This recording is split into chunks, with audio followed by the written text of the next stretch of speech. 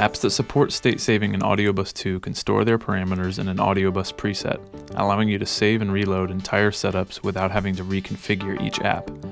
You can share Audiobus presets with others by simply sharing a link. To create an Audiobus preset, tweak the settings in each app until you have created a sound you want to save.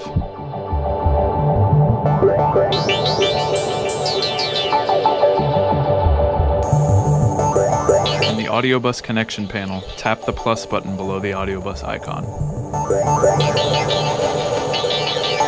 Enter a name for the preset, then tap Save.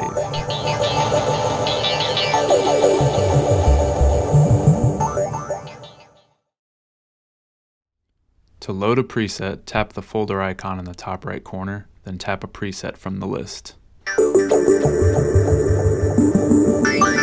To share a preset, select it from the list, then tap the Share button to post a link on Twitter, text, or email.